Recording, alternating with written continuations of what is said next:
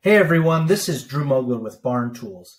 Today I'm going to walk you through how to set your temperature sensor thresholds and enable your alarms in the BarnTalk app.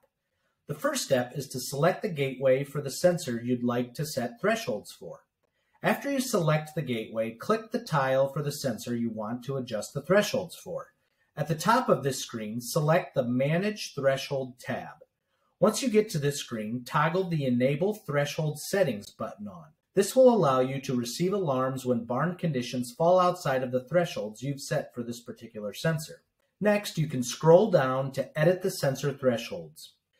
First, select the plus or minus symbol on the high temp emergency and low temp emergency thresholds. If the temperature exceeds these limits, you will receive a text and call notifying you of the emergency.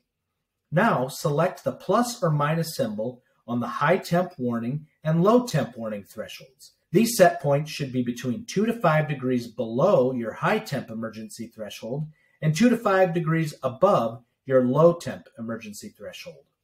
When the temperature reaches a warning threshold, it will only send you a push notification as a warning that the temperature is approaching an emergency state. Be sure to hit the red Save Settings button after adjusting your emergency and warning thresholds.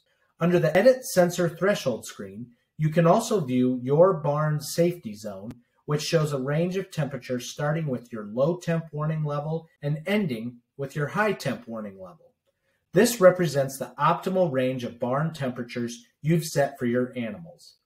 Since each sensor's thresholds are individually customizable, we recommend you write down the thresholds you set on the first sensor so you can easily replicate those across your other temp sensors as needed.